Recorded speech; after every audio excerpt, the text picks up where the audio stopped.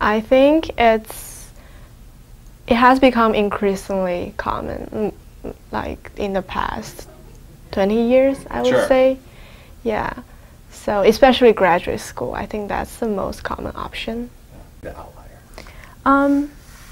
I would say it's 50-50. A lot of people I knew stayed because they just wanted to stay within Canada. In my later years in university, when I started to meet other people applying to graduate school, I learned that there are a fair amount of people also applying outside of Canada. So yeah, I would say it is 50-50 because it depends on if the person wants to leave the country or not. I think it's like 60% in my university. Wow. So most of them will go to US for master degrees, and there will be like 10% of us will go there and want to get a PhD degree. And there are also like 20% of students will go to Europe or Singapore or like Australia, some other countries for graduate studies. And there is like 20% left. They will go to work or maybe study in my home country for master or PhD degrees. I mean, it's already a small percentage that continue with math. A lot of people also like just find a job and do that, or maybe switch from math to some other field or something like that. Sure, yeah. I think it's not very common. The thing to keep in mind is that, especially at ETH, they tell you that a bachelor's degree is worth nothing. They really want you to keep on going and get your master's degree. So therefore, most people just keep on doing their studies at ETH and finish up with a master's. And then the percentage of people who pursue a PhD is relatively low. So also, it's somewhat more convenient to do a PhD in Europe because your professors may have more connections with other professors from other universities, and visa issues are somewhat easier. I think from an institution, it's really common. Maybe more than half of the people come here to do their PhD, and the other half goes to Europe or Canada. So I think it's fairly common to come here.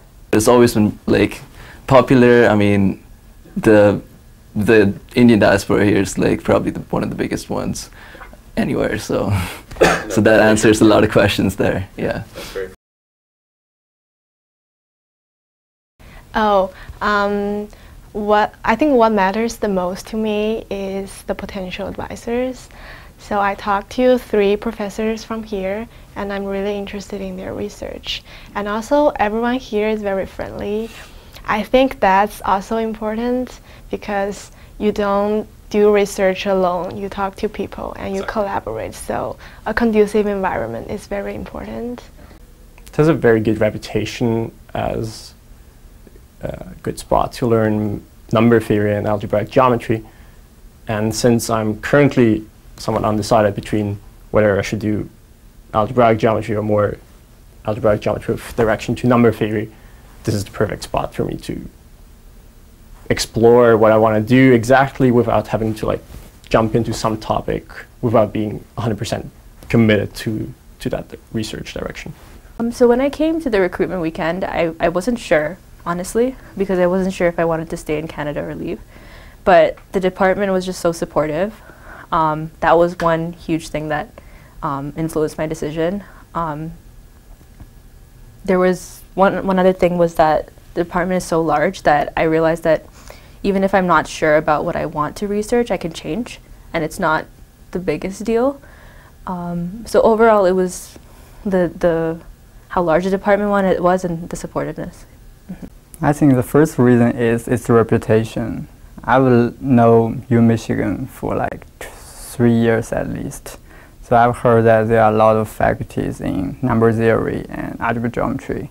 So if I can choose to go here, I have a great opportunity to choose my advisor. There are a lot of potential advisors. This is one reason. I really like how friendly the people are and how open people are. And Michigan in particular seemed to have very nice professors that really took the time to also Skype with me. I think it's been pretty good so far in the sense that I've bought into the making students buy in concept. so as long as the students feel like they're doing this for a purpose and like they see reason to do math the way it's done, I think they're going to cooperate and they're going to make your life a real lot easier. I think we are friendly, but they also respect me. I think it's being a bit hard because I want them to be interested in, maybe they are not that interested in. It's hard to know how to engage them, but I have like really good students, and that's really nice, and I enjoy the time working with them. It's really nice to have like group work and get to know them better, and yeah, it's great. I don't know. Has it been, do you find that students are very motivated and want to learn from you? Do you find that you kind of have to push them along? Is it some combination? Is it good, bad? I don't know. I think I have a really difficult time knowing like what they need and what they want out of this class. Some people seem very motivated at first and then stop showing up. I don't know. It's just so difficult. I don't know.